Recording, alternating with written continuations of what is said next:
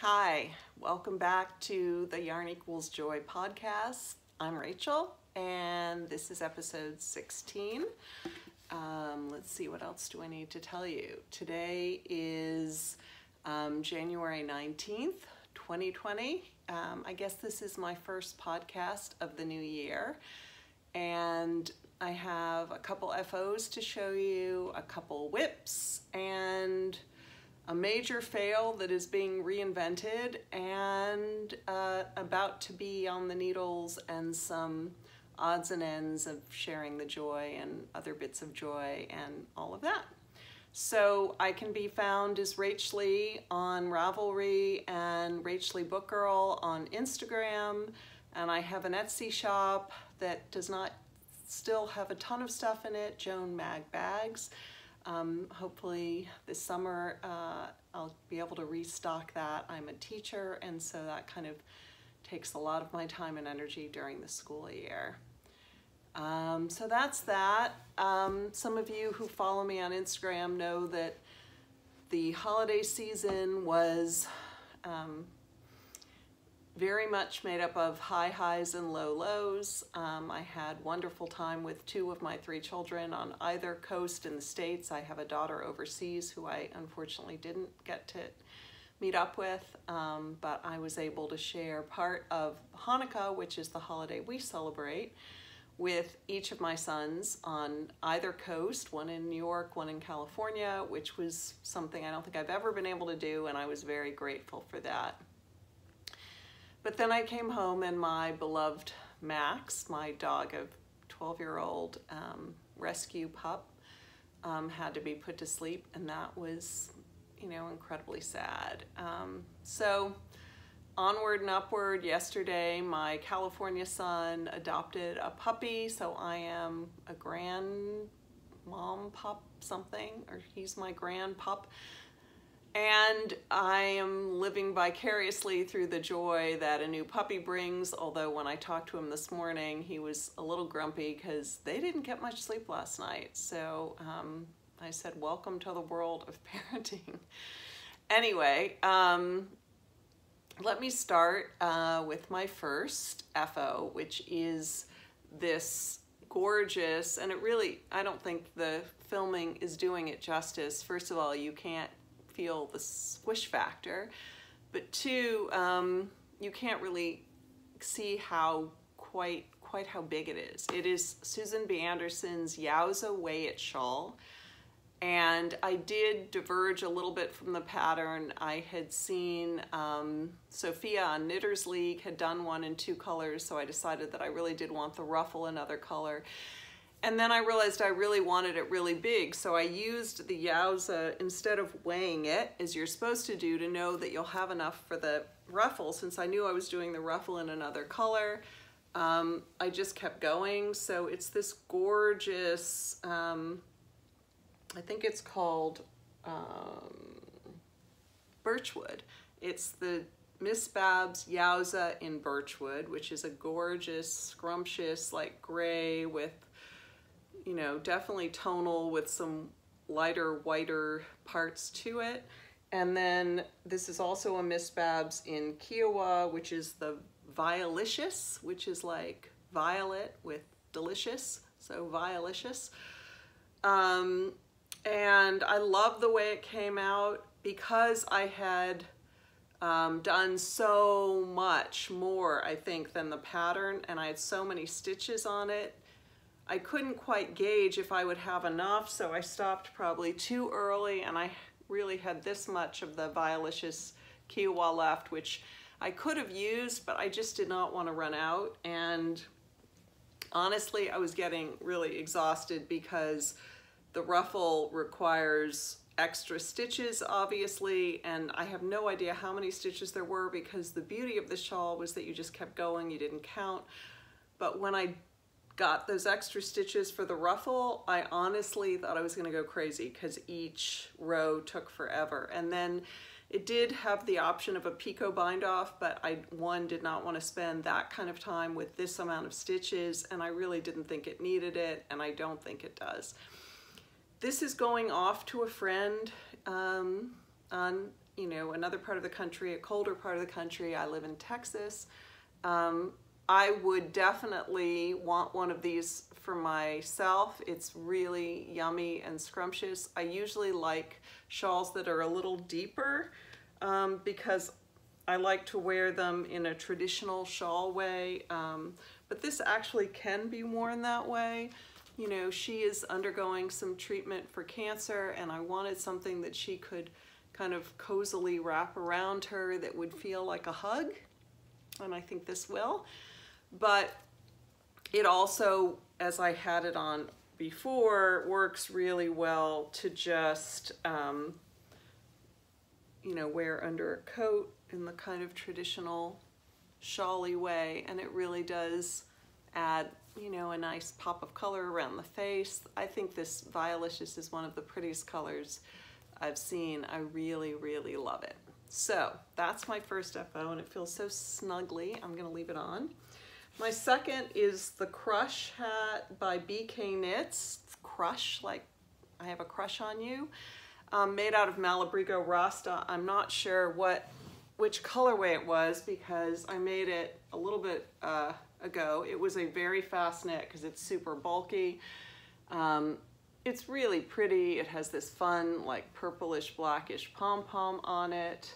I did wear it a little bit over the holiday when I was in San Francisco. It has some fuzz on it, but I can't say I loved making it. It's this kind of special stitch with the really thick yarn was a little bit of a pain at times, and I'm not sure I would make tons of these, but I do think it came out really, really beautifully, and I think it has a really fun kind of young vibe, and it's really cute. So that's that. So I think some of the other whips, I'm trying to see. There was another dishcloth that was a whip in the last podcast episode, and that has since been finished and gifted. And then, yeah, I think, oh, so that brings me to my epic muck-up. And it's pretty crazy, I have to admit. I am usually really good with directions. I'm usually a careful reader. Yeah, I do not know what happened. I was attempting to make the Bonjour High, which I think is a free pattern on the Espace Tricot website. I loved the way it looked. It's a really interesting, like poncho-y, cowl-y thing. And I had, sorry, I had like stickies from that hat. And I had this gorgeous yarn from Sugar Plum Circus, Paradisco, which is absolutely gorgeous. And then I was pairing it with this like Rowan Kid Silk Haze in this like light, creamy beige color called, I don't know, what is it called?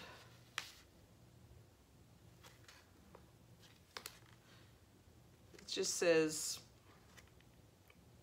00590 maybe? I don't know. I don't see a color. Anyway, it's just really, really light. And together it was making this gorgeous muted, so you can see, and I showed this last time, the difference in brightness when you pair it with the mohair.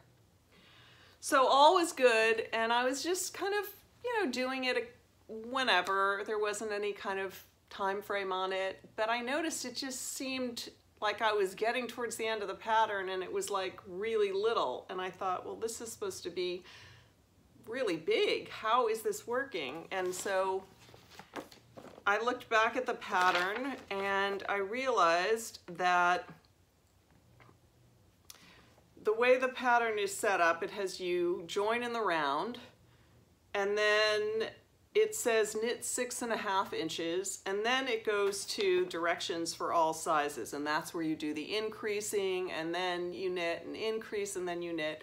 And I realized somehow I skipped that first 6.5 inches, which is a pretty effing big deal. And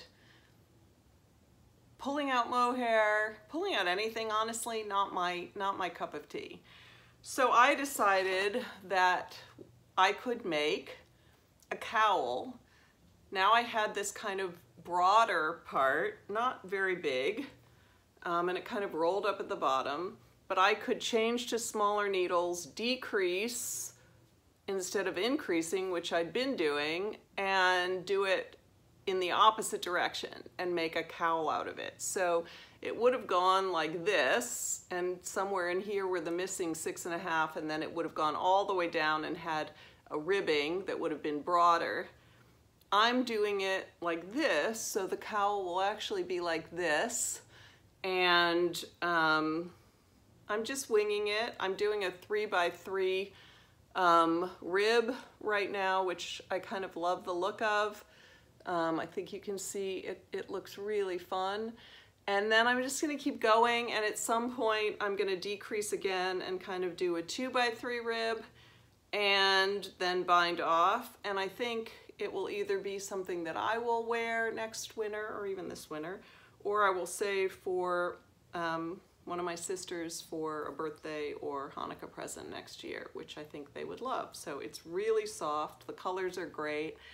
It just isn't what I thought it was gonna be, and that's okay. I kind of like designing, I like playing with color, I like kind of doing my own thing, so that's gonna be my own thing. It's gonna be completely unique. And speaking of completely unique, that brings me to my next whip and my most exciting whip. When I was in New York with the New York Sun, I went to one of my favorite stores, Brooklyn General, and he and his lovely girlfriend were with me, and we, you know, I walked around, I was pulling stuff. He is insanely knit-worthy. He lives in New York, it's freezing, he travels all over the country to freezing places for work. He looks like a model. I'm really not being biased. I mean, he really does. And he looks like a knitwear model whenever he wears the knitwear, and he loves wearing it, so it has become really fun. But he is also picky, and so I thought, well, while we're in this knit shop surrounded by the most gorgeous yarns, why don't you show me kind of what you would like? He said he wanted a scarf. So we found this gorgeous yarn by Blue Sky Fibers. It was soft and squishy. It was their worsted called Extra.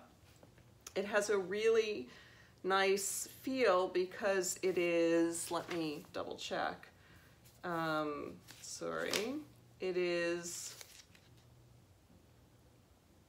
55% baby alpaca and 45% merino.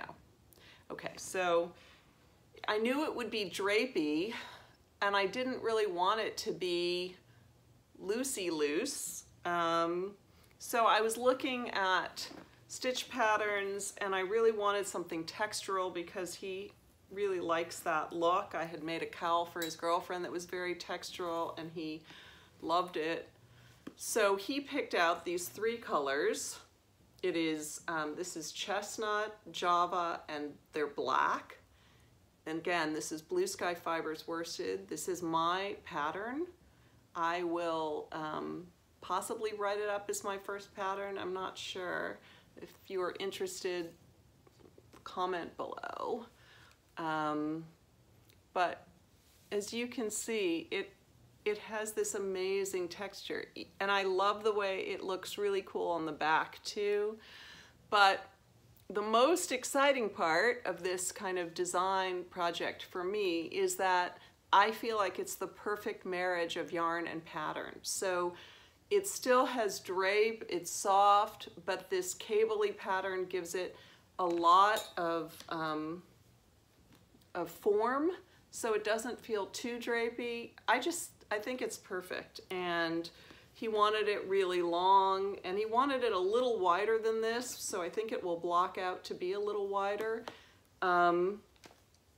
If I put it around now, I think, well, I obviously have a shawl on, but you can see that it has this really, oh my God, I cannot describe how amazing this feels around your neck. It is soft, but it has some weight and scrunch, and, you know, again, I'm gonna make it, you know, really long.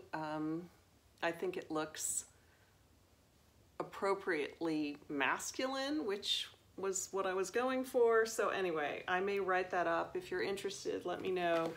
Another exciting part of that pattern is that I taught myself, or, you know, used tutorials to teach myself to cable without a cable needle, which is not hard, and I'm sure if you have done it, you know it's not hard, and if you haven't done it, trust me, it isn't hard, and it's really worth it. It's made this project such a breeze, such a great meditative knit, which is my favorite kind of knit, and I love it. So try that if you haven't tried it. Okay, and finally, dream knitting. So, or about to be knitting. There's this Stephen West pattern, which I was not aware of, and I think a lot of people might not be aware of, called the Squiggle Wiggle What Shawl. I think it came out in like 2017. It is a paid for pattern. It is Stephen West, as I said. I don't think, no, I don't think attempted another one of his patterns. So there's some things I really like about this. It is kind of that rectangular but kind of narrow shape. So I could sort of wrap it around at school, but it could also be like a regular scarf if you're traveling and you needed sort of that extra warmth. But the thing that's really exciting to me about this pattern is that you really get to play with color and texture, and it's basically these sort of, you know, this sort of chevron-y pattern with a fade for the main colors, like 3 skeins of DK. He used 5, but you only need, for the yardage, you only need 3, and I'm only using 3. And then pops of color throughout where you choose and place the color where you want, and I'm really excited because that is what I love to do. So I went back and forth about not doing a fade and using 3 of the same color, which I think would be gorgeous. And believe me, there are some gorgeous projects on Ravelry that people have done with the pops of color. I did notice an inordinate amount of rip outs or frogged, and I'm thinking maybe because it kind of got monotonous, but I kind of know me, and after a long day of school when I'm really tired, I do like a certain, as I said a minute ago, meditative knit, and I think I would be good. So we'll see. So I found a fade kit from Spun Right Round using singles that had like 6 skeins in it, and 6 or 7, I'm not sure, I think 6. And the first 3 were kind of bright, and the last 3 were kind of these darker, or not darker, but, you know, led to like this grayish black. And I thought, wow, this is like gonna be perfect, because when you get to the dark one, the colors would really pop. And even in the first one, the grays, the colors I think would really pop. And in the first one, it introduces a lot of the bright colors that I would be wanting to use anyway. So this is what I'm gonna do. This color is, these are all her singles. This is Hit the Ground Running. And this is Pavement. I sense a theme here. And this is Reaper's Rags. And they're pretty gorgeous. And then I have some leftovers of some brights that are gonna go in here and be really fun. But then I realized that I had these, let's see, these are Lolo did it in the Little Lolo Everyday Sock, and those are gonna be really fun as well. So I'm excited to play with that. I think that he also suggests using cotton or mohair, so I may, you know, look at what I have, but I'm excited to do a project again with stash.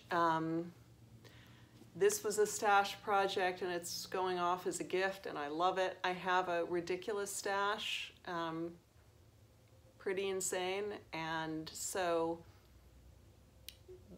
I I feel good about knitting it and also giving it as gifts. And I feel really good about, and I'm excited that this will go off to a friend who's having a rough time, and hopefully this will bring solace and joy. Yarn equals joy and love and hugs and all of that. Okay, so what else? So other kinds of joy and stashing the joy, I don't have a lot. Along with my sort of British BBC TV theme, I've been watching on Hulu a show called New Tricks, which is a fun show where 3 retired detectives are brought back to solve unsolved crimes. And they have a youngish or blonde governor who is in charge, and they get themselves in all sorts of scrapes, but ultimately they solve things that no one else solved. And it's just it's an hour of really easy watching, fun TV, clever, and British accents, and what can I say? That's kind of my thing. Okay, so my sharing the joy or my stashing the joy is really not yarn or knitting related specifically stuff right now. I had seen on, what was it? Oh gosh, now I can't remember. Chelsea and Sue, what is the name of their company? For some reason I'm blanking. You know who I'm talking about. Anyway, they were talking about the sprocket for journaling, this little tiny, it's about the size of an iPhone printer. It's a portable printer that prints out 2x3 inch stickers. And I had been wanting something to take pictures of finished projects, just to organize my yarn. I'm not a huge Ravelry girl. Maybe I will try that this summer and try to get up on Ravelry. I'm sorry if those of you look for my stuff on Ravelry and it's not there. I just am really a pen and paper person, and I find myself wanting to keep things organized that way. So anyway, this is a picture of the Yowza shawl, and that's one of the 2x3. The colors are not perfect, and I've noticed that about this printer, but I really love being able to take pictures, print them out, and have a record so that when I'm flipping through things, I just have a visual reminder, which for me is really important of what I've done. So I think that's it. I'm really excited to work on more projects this year. I hope the podcast audience grows a little bit, but if not, thank you for watching. Those of you who do, it does mean a lot to me. Your comments mean the world to me. It just is a fun little way for me to feel connected to the knitting world, which has been a really important world for me in the last few years particularly. So go out and find your joy, make your joy, craft your joy, buy your joy, whatever it is, and I will see you next time. Thanks so much. Bye.